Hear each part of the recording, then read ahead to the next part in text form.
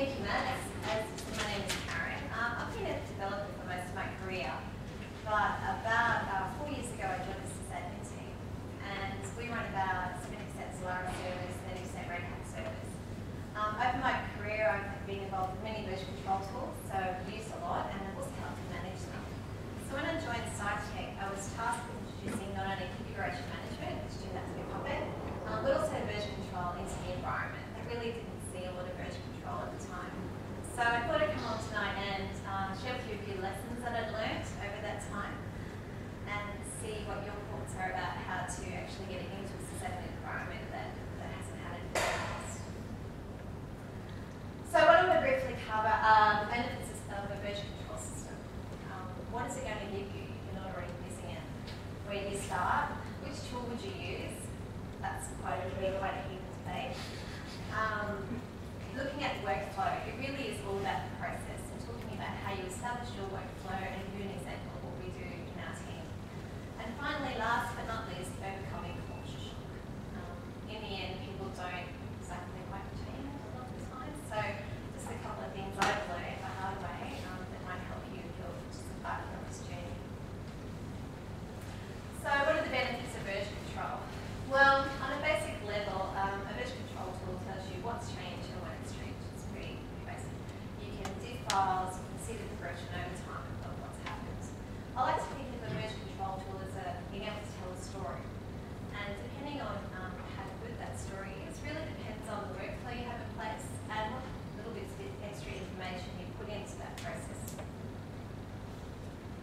It also tells you who's made the change. Now that's particularly good for a SysAdmin point of view. I mean, I was trying to review in a situation where you're looking at a root mode config file, see when it's changed. You might even know what's changed in it, but you have absolutely no idea who did it. So you find yourself looking at the output of last to see who logged on around that time, or maybe you secure log file to see who's SU. And that's if you're lucky and they haven't had a terminal session open for months on end. So the who is a really good benefit for SysAdmins. Hands up if anyone's found themselves doing that. And one of the most important things I think it's good for is it tells you why the changes happen. But that's going back to what I said about you need to make sure you put the right information in place. Excuse me, my voice is going. I'll just take you an example. Once we put Puppet in, and I was sitting at my desk, and I overheard a colleague exclaiming, politely of course, about a config file that was changed about Oracle Back Service. I knew it was controlled with Puppet, and so we sat down together and we could bring up the history of that config file and see at the time who made the change. So that was good, we found out who did it. But that person actually had left the company, so we couldn't go and ask them why it was put in. But luckily, part of our process is we prefix our comments when we make a commit with the ticket number for the change. And so my colleague could grab the ticket number, go into ServiceNow, which is our ticketing system, and he could read the full reasons behind why that change was made. So that actually saves a lot of things. It saves on time, because that whole process took 5 minutes, whereas before it could have taken a couple of hours to figure out. It saves on frustration, in other words, escalated granting. And it saves on potential outages, because if my colleague had to reverse the change without knowing the full impacts, it could have caused an issue. A version control tool enables parallel changes, so you can make changes to a code base in your little area, your colleague can make a change in their little area. One thing I like about it is that it encourages consistency. From a SysAdmin point of view, SysAdmins are great at having lots of little scripts everywhere. So you might have written a little open program that does something with a certain name, and by the time it's on its 10th server, you might have taken it in a completely different form, let alone the 100th server in the fleet. So bringing all your scripts under version control encourages you to consolidate that script into one version, and then using a tool like Puppet or some other distribution tool, you can then propagate it out to your fleet, and it just ensures that you know every time you run it on each server, it's going to do the same thing. And it allows you to recover from mistakes. This is the main thing I love about it. I clearly remember the day that I decided to start using RCS. It was a little while ago. I was developing away fresh out of uni, and I used to subscribe to the .back method of version control.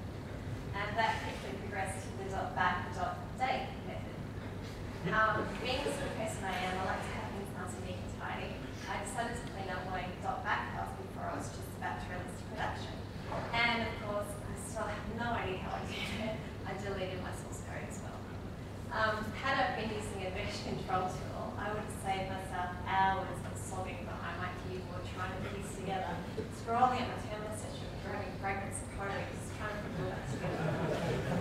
So I'm sure a lot of you, actually I did that twice, so it actually took me 2 times to Okay, so you decided you'd like to start using version control, but what should you as a SysAdmin version control? How many times have I say version control? Let's talk.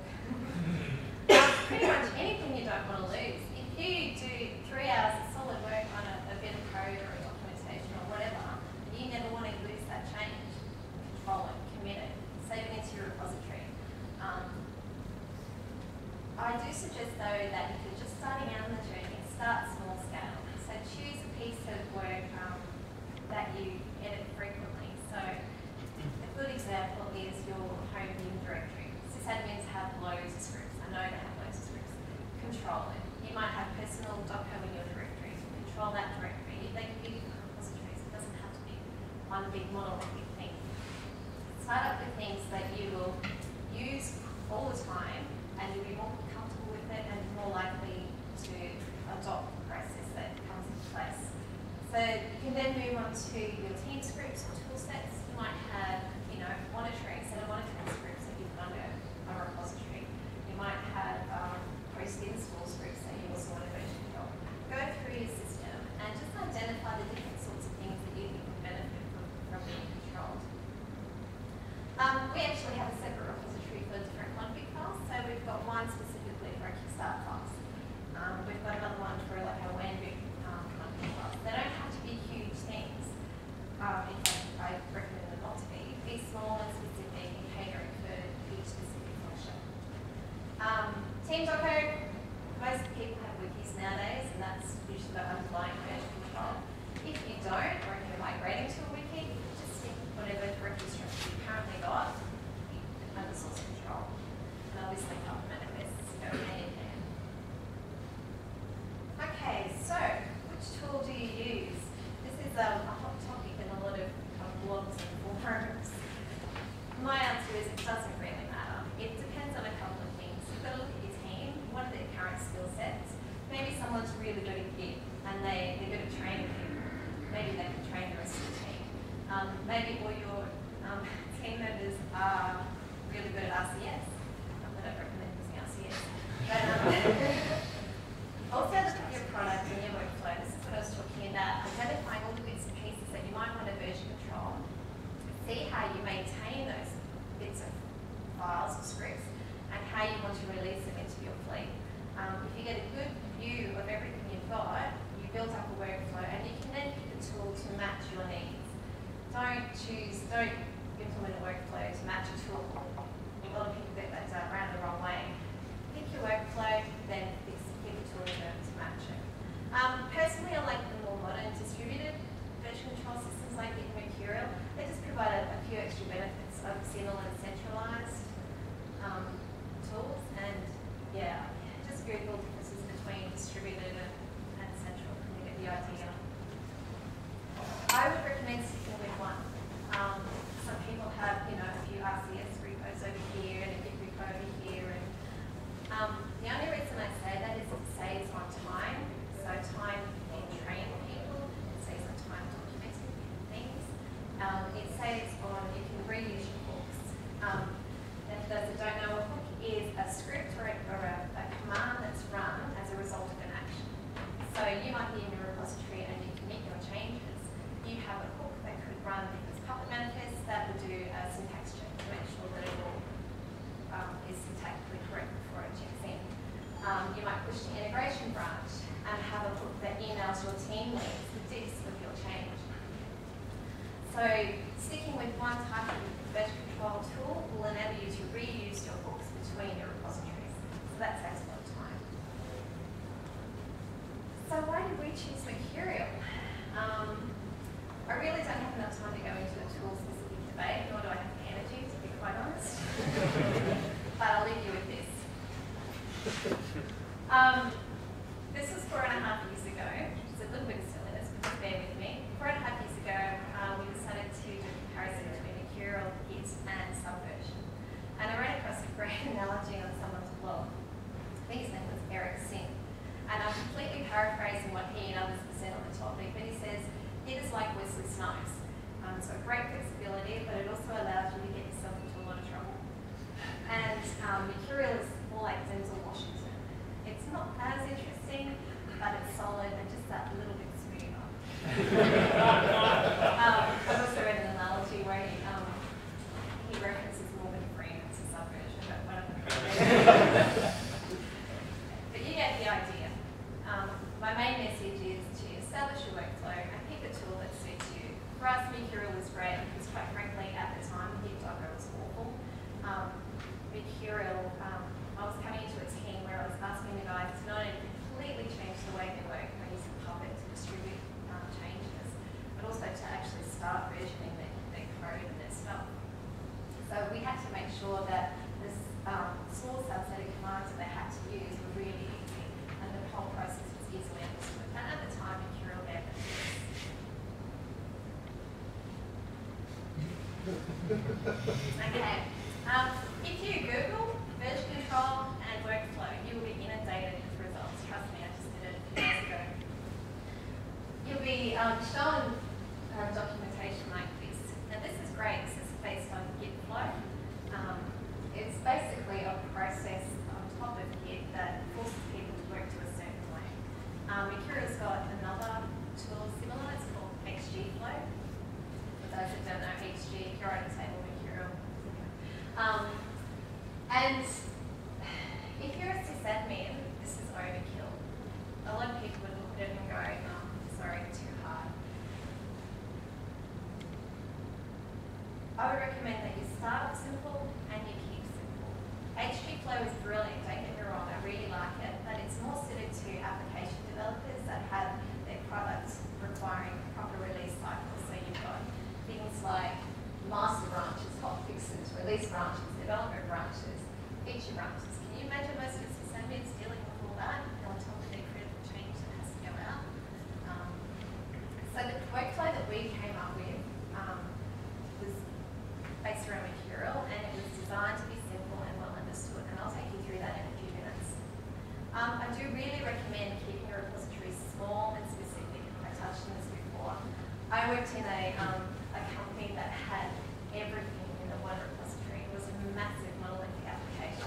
It had Cobol source, it had Java, it had data history stuff, it had, anything you could think of was in that repository. And people, it was a centralized repository too, and people were tripping all over themselves. They had long release cycles, people were merging everywhere because they had hundreds of branches going at the same time. I saw really, really smart people get completely discombobulated in that process. So I guess I came from that into an environment where we had a clean slate, and so we just really wanted to keep it simple. Most traditional sysadmin work, I know I'm generalizing here, but it usually has small time-sensitive cycles. You get a request to change a host file on a particular server, get it done, and you move on, close the change. Usually, even if you've got infrastructure projects, usually they don't fit into that product version and release cycle that app developers have. I actually think sysadmin work should lend itself to continuous integration and delivery. I know when you've got the more critical changes running to change control board problems, maybe that's a topic for another night, how to deal with those. But the type of work, I think, if you keep your process and you break down your changes into small manageable pieces and make sure they're able to be tested, developed, tested, and released quickly, it kind of lends itself to that process. Okay, bear with me, this is the boring bit. I'm just going to quickly take you through how we've got our setup of work by defining a general workflow. So not all your repositories have to follow the same workflow, but if everyone that understands, generic one, they can adapt their repository to fill their needs. So we actually have a central repository server, even though we use a decentralized tool. We keep all our master copies of our repositories in the one place. So these, for example, we have a null and directory structure, so everyone knows that under /repos, for example, we'll find all our projects, all our project repositories. So project here could mean could mean Puppet, it could mean whatever monitoring tool that you've written, it could mean Magic, for us it's our kind of CMDB. that, we then have production directory, and that's our source of truth. It's our current repository. So once you've controlled that, you can then create an integration clone of that. And so basically, people don't log onto this repository server. They don't get in there. They don't edit those particular directories. That's kind of like the pristine copies. So then, say Ned's a particular project, it might be Puppet, it might be something else, and he gets a change 120 coming into his queue. So he goes onto his dev server and he clones from the integration branch in this particular project. He does all these changes in there. Just keep in mind Git and Mercurial have very different philosophies and different terminology. So if you're a Git user, just ignore what I'm saying. So standards and consistency is really important, I think, to keeping everything manageable. All our clones are prefixed with their user ID and then the change number. And make sure, as I was saying before, the work is broken down so that the clones are very shortly. Get in there, you make the change, push back to integration, and then the clone is completed. So Fred, also in the team, has two changes come in. He's got change 125 and 128. So he cloned through integration as well at the same time. And so basically they've got 3 complete copies of the integration branch. So Ned finishes his change, he's all happy. He does his commit. You can have pre-commit hooks in here per repository, so this is where you might do your syntax checking or make sure they're putting that change number in their comment or you allow them to commit. And he pushes it back to the integration branch. It's at that point, you might have some public code, it's at that point that's where you can do your automated testing. So we make sure the owners are people to do their testing and their development clones. And if you want some automated testing to happen, this is where this can happen. So it might be it's probably going to be manual to start with. So you go onto the Puppet, for example, making sure that it runs on Solaris 10, Solaris 11, Red Hat 6 and 5, making sure it passes all those tests before it gets pushed into production. Does that make sense? We've got a hook in there that basically emails the team lead to the dips of all the changes that come through, just in case they really object to something coming through. At that point, they have a dedicated person that just releases to production. Now that's not actual production on the server. At that point, that's just back in the pristine copy of our repository. You can either then have a hook that then pushes it to the actual production environment. You might have a clone that's based off that, and it automatically gets pushed through when it hits the production clone. So people hate doing that. They don't like having their application running against the repository, and that's fine. You can have some sort of build method back on the repository server that packages up your change and pushes it out. Okay? So that's just a very general view of the workflow. But now we come back to Fred, and he had pulled his clone, he had created his clone at the same time that Ned did, and he now wants to push his change back into integration. But he gets an error because it says we've got a hook up here, and it says you're not allowed to do merging in integration. Other places allow merging to happen up there, but again, the onus back to the development. Any contention should happen in the development environment, so it doesn't clog up the queue, basically. It allows the flow to happen smoothly. So what he basically has to do is pull Ned's change in first, because he created his clone before that happens. Make sure it all works still, commit and push back to integration. And then that whole process continues. So any merging hell that you go through will be in here. It won't be in here. Lastly but not leastly, overcoming culture shock. I won't lie to you, it's not been an easy process at all, sometimes. So we've been at it now for about 4 years. We made a mistake of starting with Puppet manifest, and of course everything was just about Puppet. It's quite, if you want to have a really complete manifest range, it takes a lot of time to get things sorted out. So what I suggest you do is nominate a facilitator to do the version control process. Now it's going to take time, so you need someone who is a people person, who doesn't mind answering endless questions, and who can keep an eye on the team and see how people are struggling and maybe putting some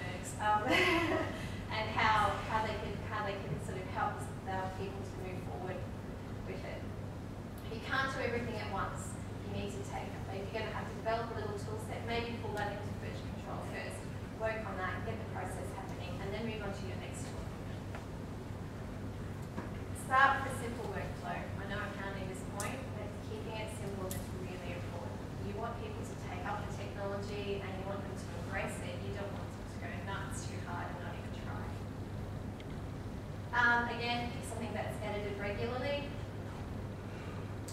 The more comfortable a sysadmin is at using a version control tool, the more likely they are going to want to adopt DevOps and even talk about DevOps. I honestly think version control is one of the basic foundations of the DevOps movement. I'm completely generalising there. But if the sysadmin doesn't want to at least do version control, they don't want to go even look at any of the other processes involved. Just a little point, comments in the code that you're controlling, the doc code. If someone opens up a file and doesn't see at the top in huge letters, this is under version control, they're going to go and edit it. If they see that comment there, it just gives them that mental reminder, oh yeah, I've got to do this again, jump onto whatever dev server they do to go through the proper process.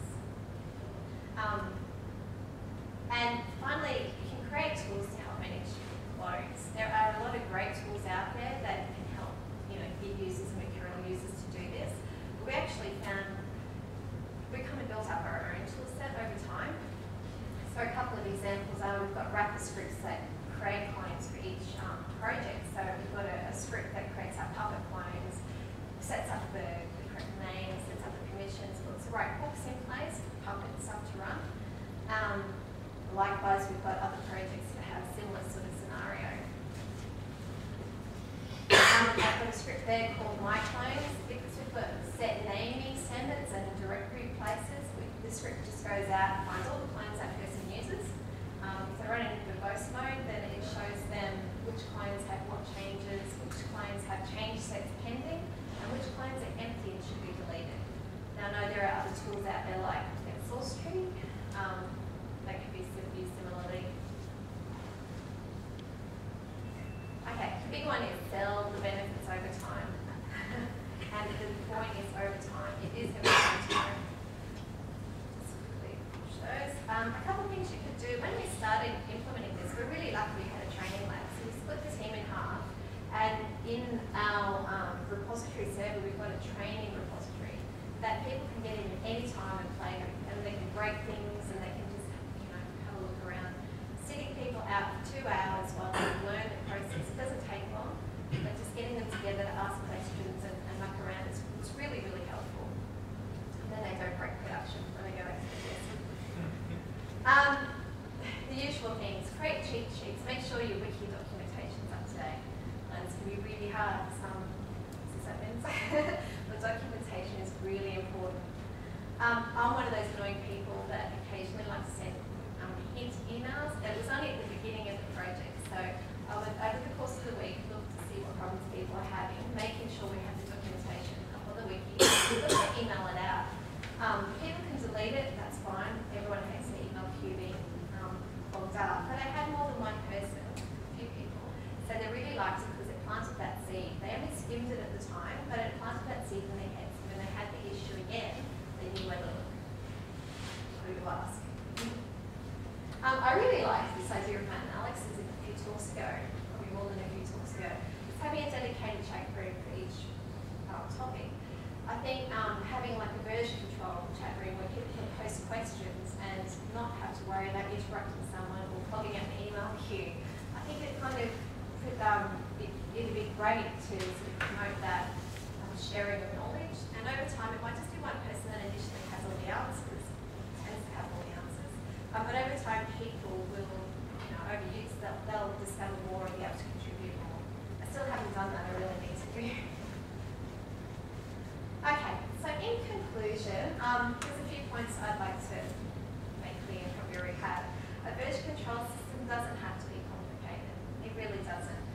Start with simple, have a look at your workflow, that's what matters most.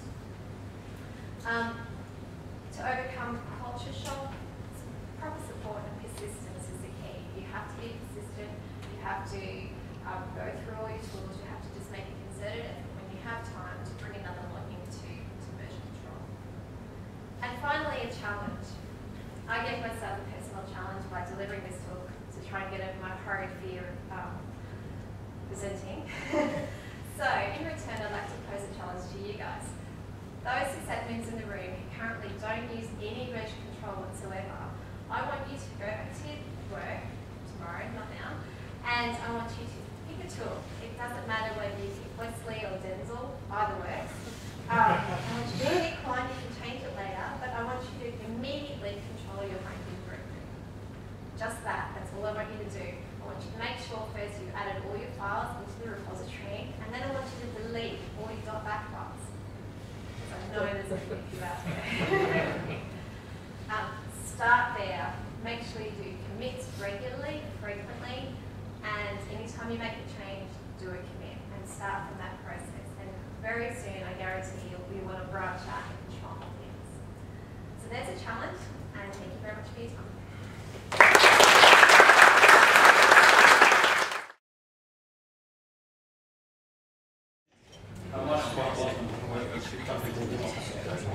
I just want to do a very quick, I suppose more experience report, but where we looked at a problem in a production deployment, and essentially we used the version control tool, and I'm afraid I'm going to be Milton Freeman, because we used some version, and we used it to actually be the primary part of our deployment. And I'll say right here and now, when the architect said, why don't you do this? I was off on the world of, well, let's pick a DevOps tool like Puppet and use that. Why do you want to do this, Steve? And he was completely right. And I didn't believe him. The problem we had was a customer, which we were making releases to, but the customer's environment also had its own set of changes around it. So essentially we were 90% of the code that went to production, or code or payload, I suppose, would have been what we released, and about 10, 10% would be what the customer could get added to. These were IVR servers, so there's a lot of audio prompts that are recorded. The size of the solution was something at the moment somewhere around about 8 or 9 gigabytes on each of the production servers. So what was happening was we would give them releases, they would have their own changes, they were changing about 2 or 3 times a week. Putting up new prompts, making configuration changes or pushing out our releases. And on those production servers, essentially they should all be the same, but they weren't.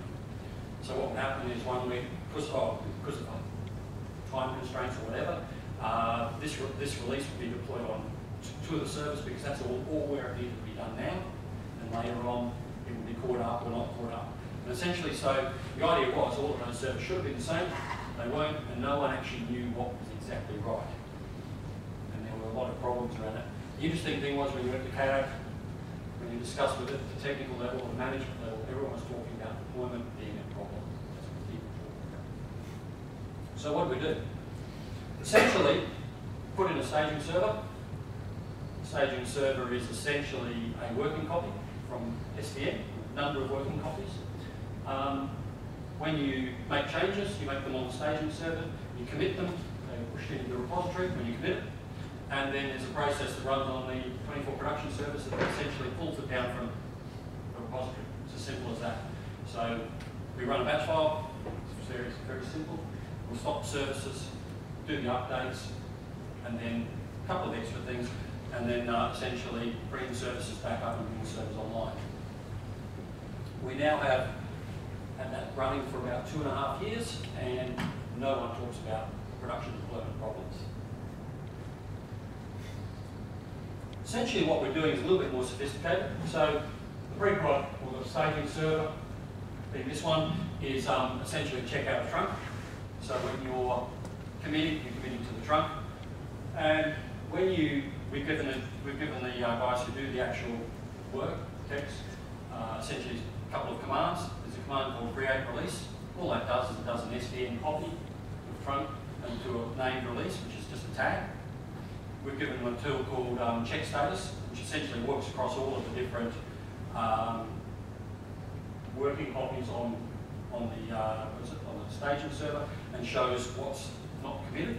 So it basically does a check for modifications. If you're familiar with Tortoise, puts it into tortoise window, so they can then look at what they've been deploying, commit what they need to commit, leave alone what doesn't make sense. And essentially a deploy release, which they run on a production server. And what's actually happening there is each time we're doing a switch to the next tag. So SVN will work out the differences and bring everything down that needs to be done. One of the advantages is, as I said, with 8 gigabytes and only fairly small releases, generally fairly small releases, those differences are quite small to bring down from the repository most of the time, although we bring down pretty large ones. Also means if we bring new servers online, which we've been doing over from time to time, essentially bringing them up to date with 8 gigabytes of stuff is essentially run, deploy, release, give it the latest one. A couple of beauties about this is rollback is essentially deploying the last tag. So if you're on number 2, you want to roll it back, you just deploy number 1. It goes backwards. We have done that. We have used that. An example of how much effect it had, essentially we had a very large release that rearranged quite a few of our iOS web apps, so there's about 20 iOS web apps that run under this, and there was quite a rearrangement of that. It took us about 5 hours to deploy it on pre-prod. Myself and one of the other gentlemen, as we went through and tested it and worked out what we were doing. And essentially the production deployment was over a weekend, no more than if we'd actually pushed out one prod in terms of time to do it and ease of doing it. In the previous world, I would hate to have thought what that would have been, deploying that release on 24 servers at 5 hours a server. As I said with the process, fairly simple, we stop services. Now, second thing is very important, you want to make sure you don't jam files because you're talking about just running a process and guys don't really understand a lot about version control tools themselves. So you don't actually want it suddenly saying, I'm trying to merge something. So what we actually do is we revert the working copy before we switch it. That means there's no files that are out of sync with whatever is in the repository. So there should be no jams. We actually also do it, I think we also actually do a cleanup as well, just to make sure there's nothing locked.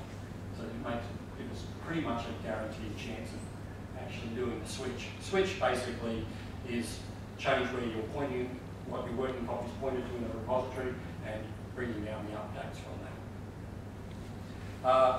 We also have a way of discovering if we're putting new iOS apps in. So basically saying, oh, that working copy's not there. So instead of switching to it, we actually check it out, and then we go looking in it for scripts to run, which is how we deploy new iOS apps.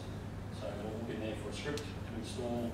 Doing the installation work actually has to be done per server. It can't actually be done as a file across the whole thing. Then we start services. So that's how the deployment tool works. Why did it work? Why was it successful? I think there are a couple of things. The first one is we put the revert in there to stop files jamming. And in fact, what it means is if you do something to a production server directly, next time someone deploys it, and basically deployments are going out at least twice a week, you will lose it. It only takes one time to lose the changes that you made on the weekend and feel the ire of the customer to not do that ever again. So I think that's actually been one of the most successful bits of it. We actually have a short circuit process. So we have the full deployment, which takes, it does take about 10 minutes, 15 minutes to run through all the shutting down services, restarting, doing it all reliably. But we can actually push audio files can be updated on the fly. But again, what you do is you put them on the staging box, you commit them on the staging box. You may not go through the full deployment, but you then push them. We've got a push tool to push them out for emergency changes and so on. So they'll be out of sync. But the revert will clean that up. And the next time, because you've put it on staging, pushed it from staging, committed it on staging, the next time we want to roll out a proper full release, we'll just pick all that out anyway. And basically some of those things that you get from source control, some of the stuff that Karen talked about. And I'd actually say, you talked about you can remove your backups. And that's really what it is. You've got confidence. When you commit something, as soon as you've committed it, it's sticky. It lives somewhere, it's not lost. You've got confidence that you can do something. You're not sort of sitting there going, have I got a backup? What's the status of that? One of the things that it's given us is confidence that you know that you go to one of these boxes, you have a look at what version of working copy it is, what tag it's on, and you've got complete confidence that that box is that version or that release. There's no ambiguity about it. And it's that level of confidence about doing things. And if you do something and it goes wrong, you can roll back. And you can unpick them and things like that. So those things have made a lot of difference to the confidence around the process. I'm going to offer a couple of opinions for the roundtables. I think the other thing that matters about using repositories in work, and it comes back to how software builds work, I think, and that is you do something, you put it in the repository. Some process takes it out of the repository and puts it into the final state. So in software, you're committing code, and then you're running a build server that actually compiles the code and puts the output in a known spot, which you can then pick up and do things with. What we were doing was we put inputting stuff into the repository with commit, and we've got a process to pull it out. Even if your process is an X copy, right? Even if your process of copying something from here to here is an X copy, the fact that instead of X copying it across, you're putting it in a repository and running something that will pull it out of the repository, means that to get something done, you have to go through the repository. Then the repository is right. I've been in the state in a previous company with developers who did this. They compile it and they get it working in prod, and then they put it in the repository, maybe. I can tell you the mess that was left when we tried to work out why this major release couldn't be rebuilt, because some of the things hadn't actually been, some of the things that we put in the repository weren't right. And so, because as soon as you're in this process, I've done the thing, I've got in the final state, oh, that's optional. If it's not done straight away, it doesn't matter. That's what that says. And so I'm going to put up the opinion there that you want to build your process so that the only way to get to your final state is through the repository.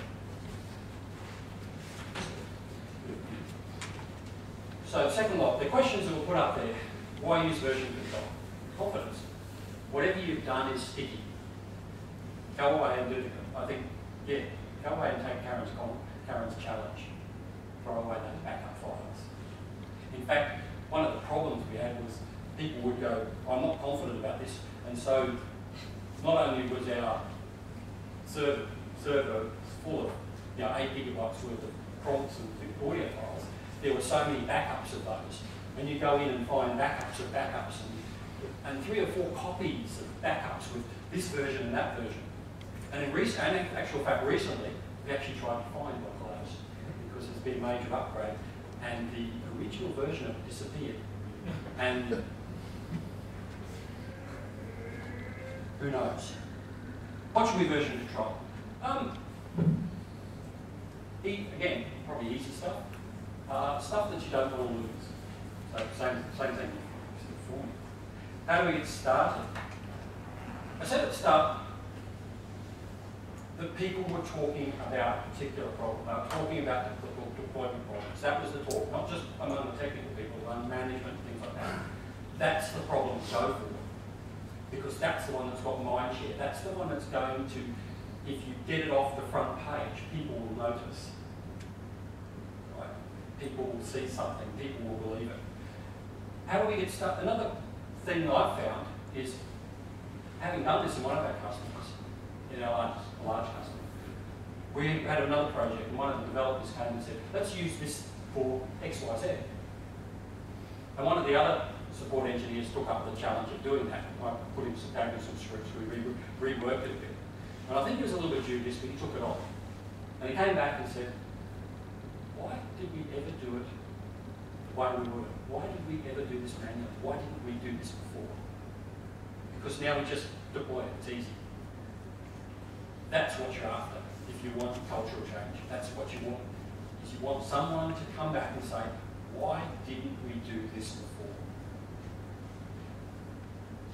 Why haven't we always done this? Should we really version control everything? I wouldn't be worried about that. I'd be worried about getting started myself. Anyway, those are the thoughts. Thank you very much.